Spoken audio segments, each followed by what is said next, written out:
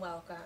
So today we're going to be doing something slightly different than what I would normally do. This is a situation that I never thought that I would speak of, never even crossed my mind. But for Christmas, I had asked my husband to get me an Ancestry DNA test. I was pretty excited. I really wanted to know about my dad's side of the family and where his side of the family came from. I unfortunately wasn't able to ask him prior to him passing away, and majority of the DNA tests that I have found in my research, I found that if you're a male, you carry your father's gene that they do the testing on. However, if you're a female and you're wanting to know your father's side of the family, you would have to have a family member like your father, grandfather, uncle, someone around that line. Unfortunately, I didn't want to go the brother route because I wasn't sure if he financially had the money to get a test, and I wasn't gonna settle with that. So I continued my research and found that on Ancestry you can do the Ancestry DNA test, and regardless of whether you're a female or a male, they can test for both sides of your family. So I didn't need to have, someone from my dad's side also get a test. What they test is different than what the other test tests for. So long story short, as I'm waiting for my DNA test to come back, I was talking to my brother. I was like, I'm really excited. I can't wait to see what our DNA test comes back as. And then I say our DNA test comes back as because my brother was quite curious as well, and at that time he had not done a DNA test. So while I was waiting for my results, I had actually met someone on Ancestry that would be a distant relative of mine, and he kind of seemed hesitant on telling me too much. He was wanting more, it seemed like, to wait until my DNA test came back showing that I was indeed related, which I thought that was kind of odd. So needless to say, my DNA test came back and I was like, "Ooh, see, I am related to you," and I was showing my brother the DNA results. And I was like, you should do one, being that we're siblings, that doesn't necessarily mean our DNA is 100%. It can have variations depending on what genes you got from your mother and what genes you got from your father. So my brother, sitting here on my couch listening to me tell him about my DNA results and how ecstatic I am, and now I can tell this gentleman that is also a family member of ours, see, I took the test and I am related. My brother decided right then and there he was going to go ahead and get an Ancestry DNA test. Well, we're waiting, and finally his test results come back, and he tells me to look at his results. And at first I didn't understand why. I understood, just the concern that he had when he was asking me to log on to his account and look at his results. It just didn't seem like, yay, yippee, look at mine, let's compare. And strangely enough, it had also shown that we were first cousins. Now with Ancestry, the way that they do their relationships is all first cousin, second cousin, third cousin. And so I wasn't too concerned on that. However, I started looking at my brother's matches, and I quickly realized that we had the same matches when it came to my mother's side of the family. Excuse me. However, when it came to my dad's side of the family, I didn't see any of the relatives that I had on my Ancestry test for his relatives. And so I did a little bit of research, and you can actually, um, log on to your profile, go to your DNA family matches, and click on whichever individual, and you can see what matches you and this person that you selected have in common. So I did that with a few of my brother's family members that I knew I did not have on mine. And I did not show up as being a match for these individuals. Still at that point, it wasn't dawning on me what the truth was. And for all of our life, my brother and I were raised that we had the same mother and the same father. My brother is named after my father. So it never dawned on us that there could be any possibility of anything other than my father being his father. So I thought maybe there's a glitch in the system, and so I contacted Ancestry because at this point I'm really frazzled and I'm, kind of scared at this point. What does this mean? And I asked them first, what it was meaning as far as our relationship. And she couldn't come out and just tell me, based on looking at the results and say, well, based off of that, you guys are this relation or that relation. And I'm sure it has something to do with their policy. Their tests aren't 100%, so they can't 100% say this is it. But it is, pretty accurate. So she said that she would send me an email, and within that email, there would be some attachments that I'd find useful to me.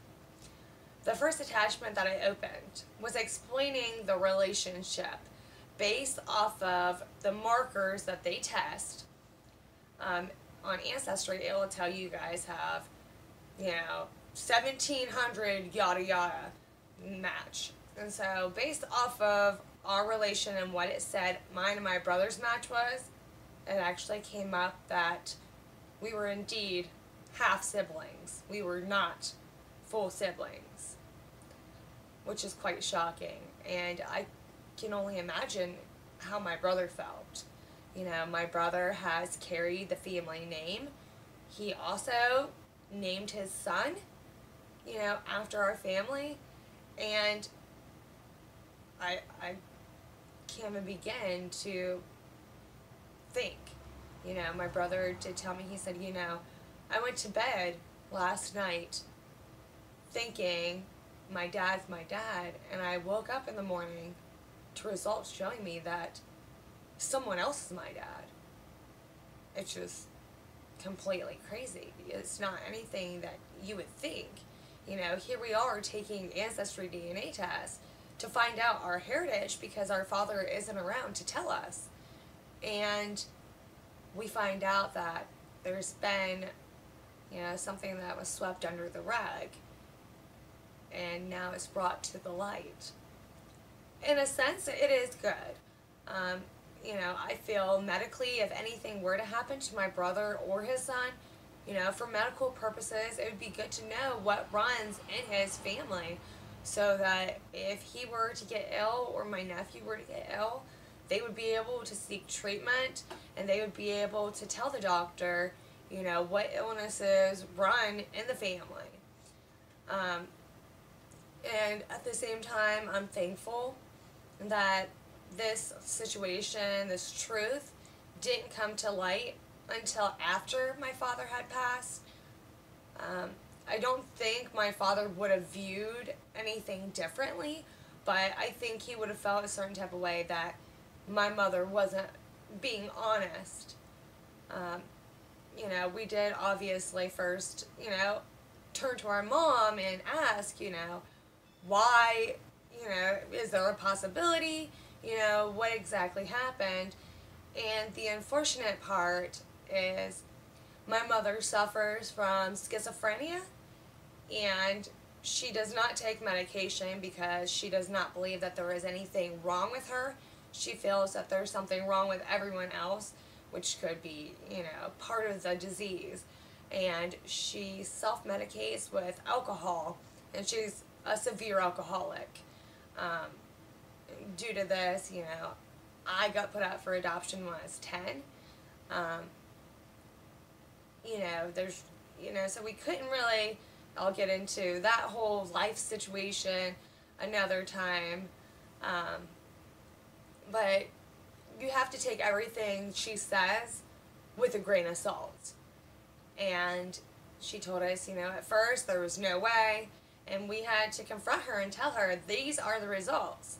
We have different family members. If we were 100% siblings, we would have the same family members, not just the family on your side, and once she realized that we weren't backing down and what we were saying had truth to it, I think she realized maybe she should talk a little bit.